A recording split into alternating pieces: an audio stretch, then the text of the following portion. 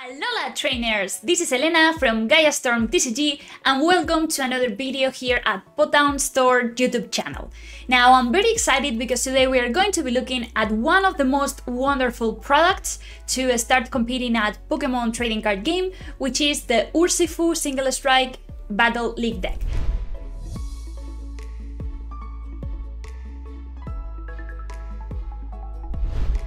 Okay, so guys, this is the deck that we are going to be playing today and learning how to make the most out of it.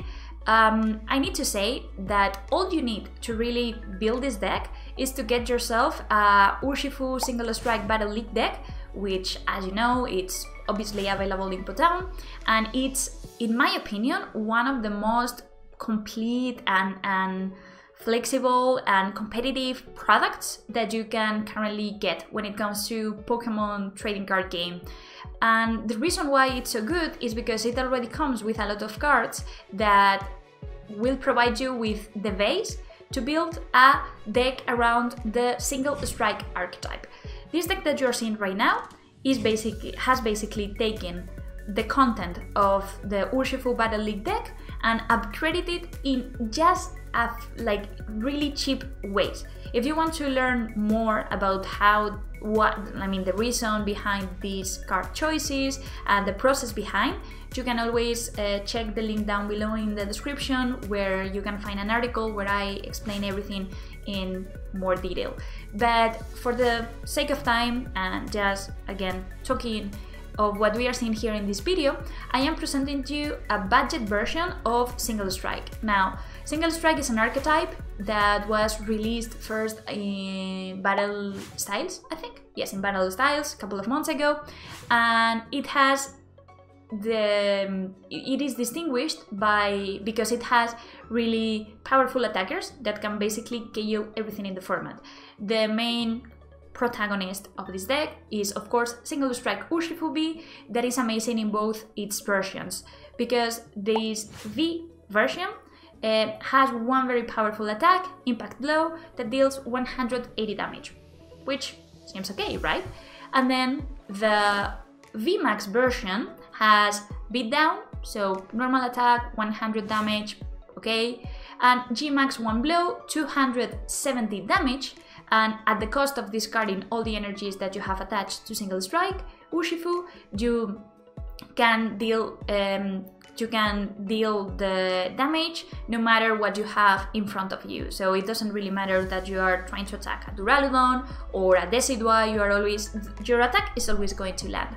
Now, the main advantage of Single Strike archetype is the fact that their Single Strike special energy boosts their attacks. This special card that you see here provides an additional 20 damage to each Pokemon that has a copy attached. So now the numbers become crazy, because that means that the basic Single Strike Urshifu V can take down other Vs in the format as long as they are not running Cape of Toughness, and the Single Strike VMAX Urshifu can literally destroy anything in the format. I don't think that there is a VMAX that has enough HP as to currently survive one fully powered up Gmax 1 blow hit, I think. Now, the other great advantage that this deck has is Houndoom, because Houndoom accelerates energies. One per turn, you can search for a Single Strike special energy card in your deck and attach it wherever you want to. It can attach itself, so you can attach it to Houndoom itself, or of course you can use it to power up your Urshifu. So that means that as early as in turn 2, you are already going to be hitting for a lot of damage. Now, what you really need to run in this deck in order to make it more consistent and in order to have more opportunities against the rest of the decks of the metagame is a dark type attacker. Why? Think first of all that Urshifu is weak to Psychic, and that's huge, because if you face a Psychic deck, then you're done. There is nothing that you can do to compete. However, Umbreon happens to have the perfect type to counter your counter, and also it's a really good attacker by itself. It's true that if you have the budget and and the resources, you can always try to get Umbreon's VMAX, but just a couple of Umbreon Vs is all you need for this deck to start really getting to the next level. Umbreon V, by the way, was first released in, if I don't remember wrong, in Evolving Skies, so you can get your packs there. You can get packs of this set and try to pull Umbreon. And the last Pokemon that we are running is Crobat V, like the generic and most stable support Pokemon, just in emergency cases, if we don't draw what we need to draw. Now, the main problem of this deck is the consistency it has, because you really need to set up 3 Hunders during the game, at least 2, and if you don't, then that's problematic. If you don't, that's slightly problematic. We are running, of course, quick balls and a personal choice, great balls, to try to find our Pokemon early on during the game. Then we ran a lot of searching cards like Evolution Incense to get our Hundums and our VMAX Urshifu. 2 very important cards here, Urn of Vitality, because that will recycle our special single strike energy cards that are on the discard pile, as well as Tower of Darkness. I am a big fan of running 4 copies because we can discard any other cards from the archetype, from the single strike archetype, and draw 2 cards, which is huge because in this deck we tend to break more often than not. In terms of tools, we are running 1 air balloon, and 2 switches to try to switch our Pokemon. Scroll of Scorn, which is pretty good. It makes Urshifu a beast, and Tool Jammer from Darkness Ablaze. You can maybe run just 1 copy, but it depends on how popular Suicune is, or other Pokemon that get have Cape of Toughness attached to them, because the problem is that you are not reaching numbers with Urshifu or even Umbreon. And when it comes to supporters, I try to really keep it simple, so Professor's Research, Marnie, and Boss's Orders. Again, I don't want to spend a lot of time talking about how this deck is built. If you want to find more about why I kept it this way, please consider reading the article. And with that being said, let's just hop into the ladder and see how this deck works and what we faced against.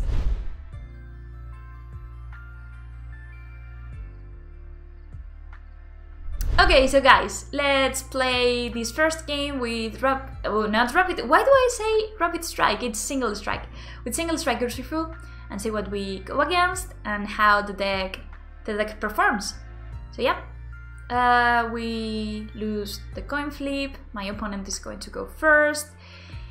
And our hand is not very good, to be honest. Our hand is not very good, to be honest. But we go against Eternatus, which should be a decent matchup considering that we are running Urshifus. So, yep, let's see.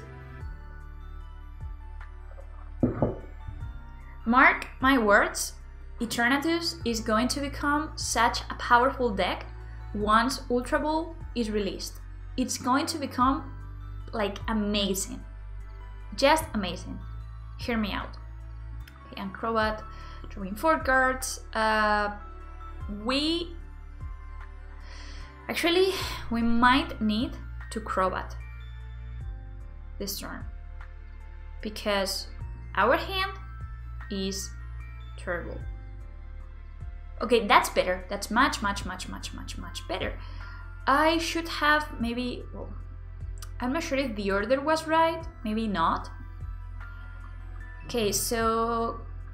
I think, I know the priority is to set up Hunders, but I still think that this is good. So let's discard everything. Yes.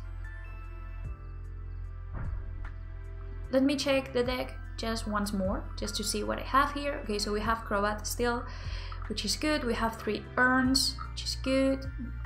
Okay, nothing to be very worried about, I think, at this point. How on earth Like literally, how on earth can we not get a single Hundum? How on earth? Please someone explain. Please someone explain how running, like, oh my god. Maybe I should have just gone for Hunter, but I really assumed that I was going to draw into them. Oh my god. That was really unlucky.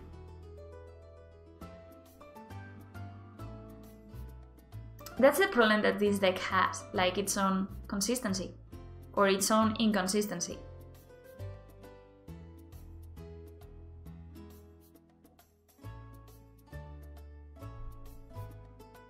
Please don't have the energy.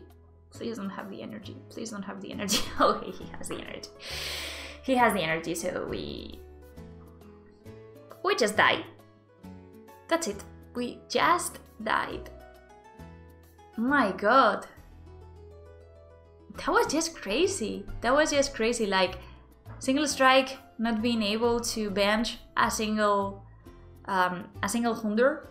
I really wish that Nest Ball would become legal again. That will really save us a lot of problems. And he has the last Pokemon. Okay.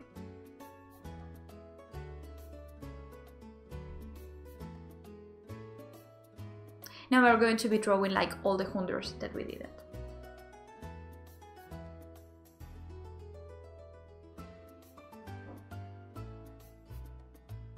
No, actually, the hand is even worse.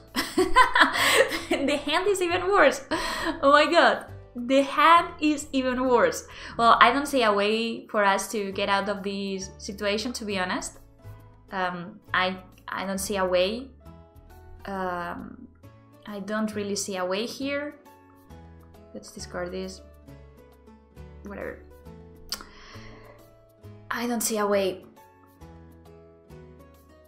Maybe, I don't know, we can somehow...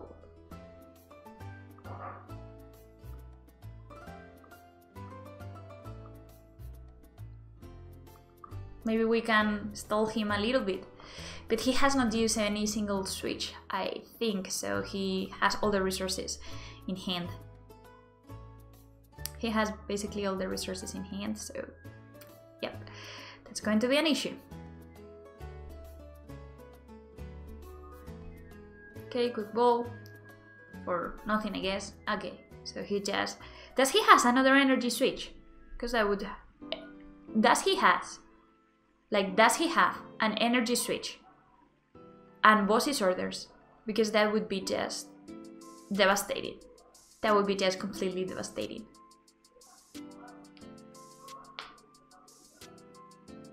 Okay, so he has the boss's orders. Now, does he have the energy switch? That would be my question. Okay. Please don't have the switch. Please don't have the switch.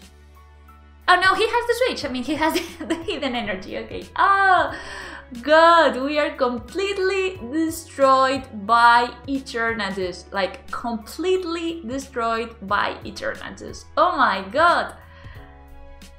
Oh my god, we were destroyed, like, wrecked. Okay, do you know what? I think we're just going to say bye-bye. It was a painful loss. It was a pretty painful loss, but that's what happens when you cannot set up enough dogs in this matchup. Well, in this matchup, in any matchup in general. Okay, so let's try to go for a second game and see if we can set up better.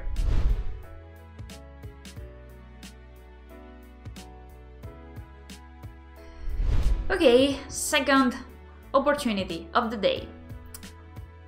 So our opponent calls the coin flip. Okay. Let's go first. In the hand, it's not exactly what I want to see. Anyways, my opponent seems to be playing another single strike, deck, in this case Gengar.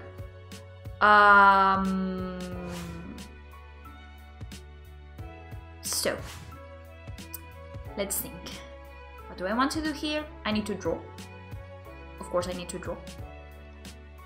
And I need to ideally set up an attacker. So let's do one thing. Let's play Tower of Darkness. Let's get rid of singlestrike Urshifu and the VMAX and hope that the second one is not priced. That would be like ridiculous. I think I'm going to be discarding the Tool Jammer. Not sure of how useful that's going to be in this. Yes, I don't know how useful that's going to be. So, okay, we have the VMAX, so that's good. So let's play the VMAX. Let's play the Capture Energy here, so we can set up another 100. And let's just end the turn here.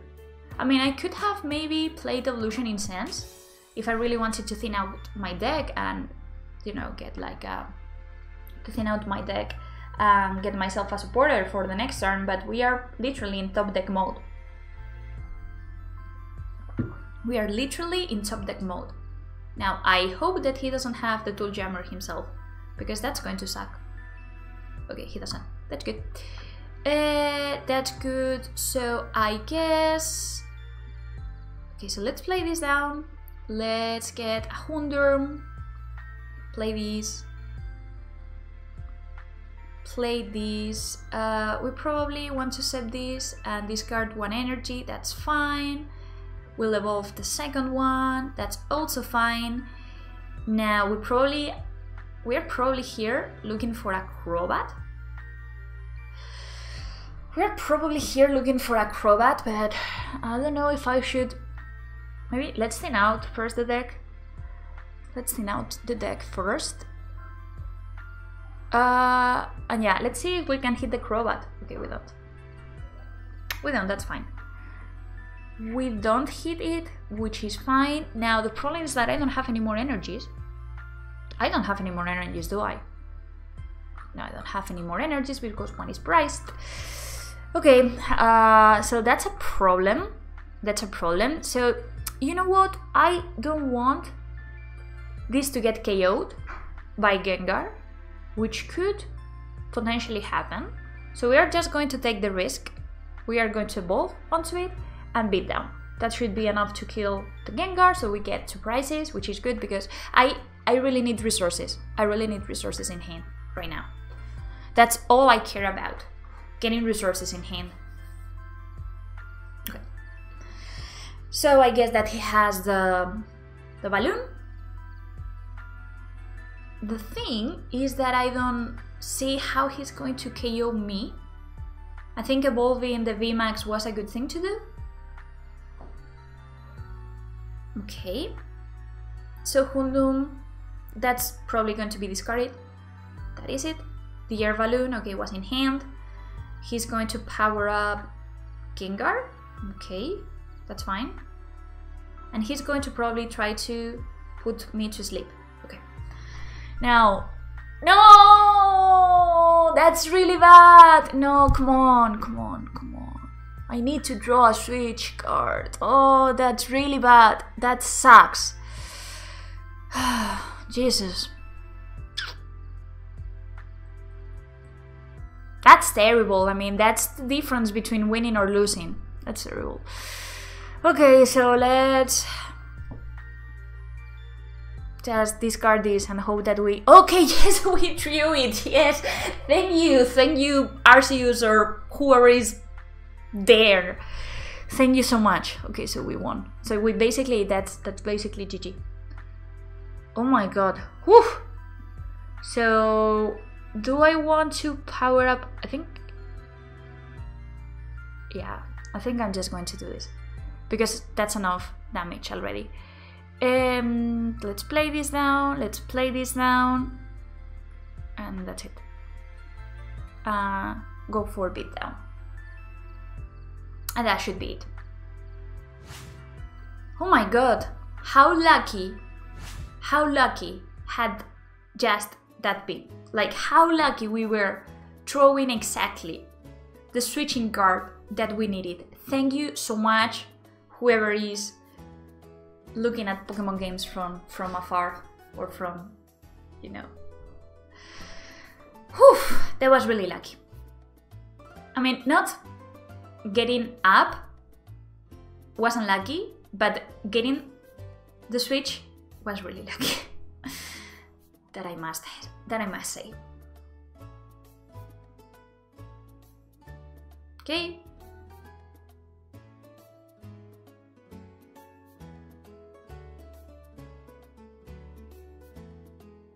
Now, what is he really going to do now? Powering up an Umbreon, I guess? If he evolves into Umbreon VMAX, nah, we are good.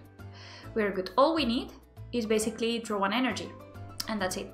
We would have won. All we need is to draw an energy. That's it. Or to do a, well, no, draw an energy. Yes.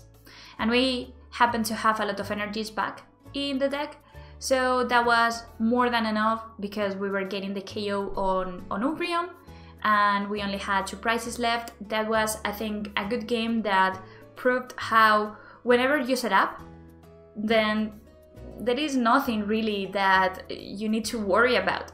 You only need to set up and that's it. So were 2 interesting games. Hope you liked them. Yeah, that was it. Okay guys, so that was it. I really hope that you have enjoyed the video. If so, please consider liking this content and subscribing to the channel for more content. And of course, don't forget that you can always get all your PTCGO codes at Potownstore. Thanks for watching and see you soon!